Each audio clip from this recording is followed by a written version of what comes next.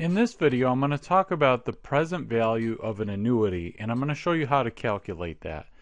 So first off, it might be good to say, okay, well, what is an annuity? What are we talking about here? What exactly does that mean? Well, what we're talking about is a stream of cash flows. It's the same cash flow each period. So let's take a look here. So we've got this stream. So here is today, and then we'll have, like, let's say 1 year from now, and then 2 years from now, 3 years from now, 4 and 5. And each one of these periods, the end of the year, we receive a stream, or $100. So we've got this stream of $100 payments that we're receiving. Okay, so each period, we get $100 at the end of the period, at the end of year 1, at the end of year 2, and so forth. So what we need to do is we need to take the present value of these payments, because as we've talked about before, when we look at the present value of a single cash flow, we know that if we just look at this $100 in isolation and ignore these other ones here for a moment, this $100 that we receive at the end of the year 5 it's not worth $100 today, because we could invest it today and earn a rate of return, so it's actually worth less than $100. So what we need to do is we need to basically discount and find the present value of each one of these. But the thing is that could be kind of time consuming, especially if we have a really long project over 30 years or something. And let me just show you how that can become time consuming. So we know that our formula for the present value of a single cash flow we're basically just looking at the cash flow. It's supposed to be a C. The cash flow over 1 plus R, our discount rate, to the T power, and T being the number of periods forward. So basically what we'd have here is we'd have for year 1, we'd have $100 over 1 plus R to the first power, so it's just that, but then we'd have to add this $100 over 1 plus R squared, and then we'd have to calculate and add $100 over 1 plus R cubed, and so forth. So basically what we'd have to do the longhand way is we'd have to say, okay, well, for each one of these years, we have to go ahead and treat it as a single cash flow, calculate the present value of that cash flow, and then sum them all together.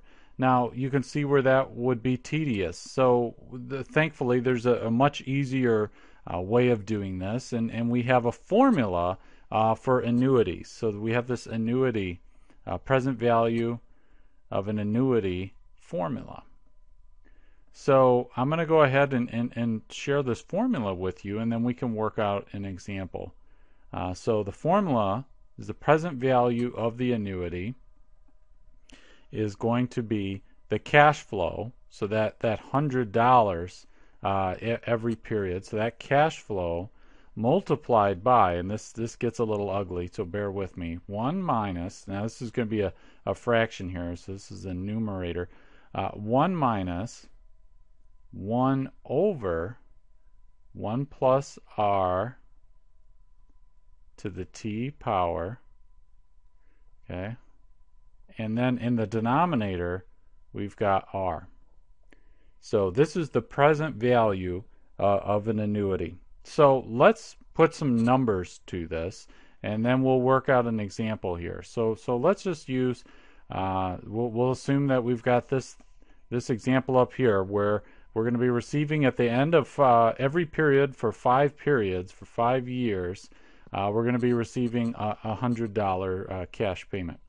So we need to know R, right? So we need to have our discount rate in order to be able to calculate this.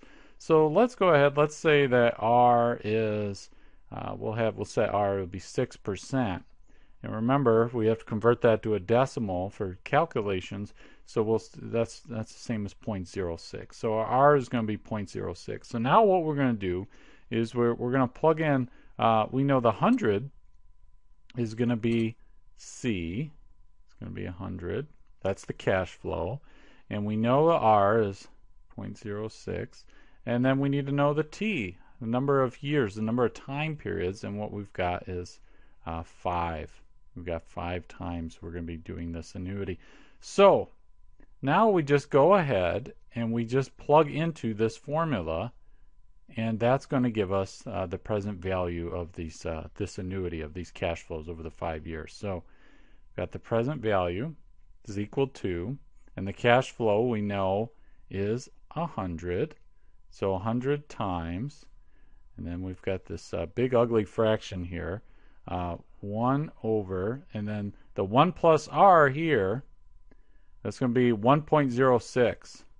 So we're going to have 1.06, but we raise that to the 5th power because there's 5 periods. So, and then in the denominator, we're going to have R, and we know R is 0.06 again. So we got 0.06. Okay. So now if you calculate this out, what you'll get, so we've got the present value equals that cash flow times, and it's going to give you 4.21236. Now I'm going to multiply this out again and finish it in a moment, but I just want to focus on this number for a moment, because people will sometimes refer to this as like the present value of an annuity factor or something, or you might see something like that. They would call it the factor or something. What this is basically telling you is if you had $1 payments or excuse me, that you're receiving over the 5-year period, every year you get $1. It's not going to sum up to $5, obviously, because of the time value of money.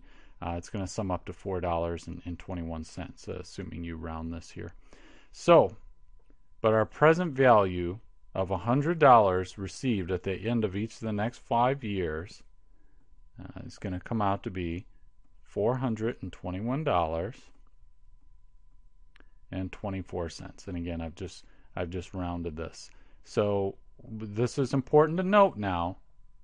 This is not, it's not $500 because of the time value of money. So let me just pull this up real. So we got $421.24. So every year, the next 5 years, the end of the year, get $100. It's not $500 at the end. After we assume a 6% discount rate, we look at this, the value of that stream of payments that we're receiving is $421.24. Now, it's important to note, to use that formula that we just worked through for the annuity, these payments need to be the same amount for every year. So if this was $50 here, and then this was $25, and then this was $73, and so forth, then we'd have to go ahead and do it longhand and treat each one as an independent single cash flow, calculate its value, and then sum them up all together.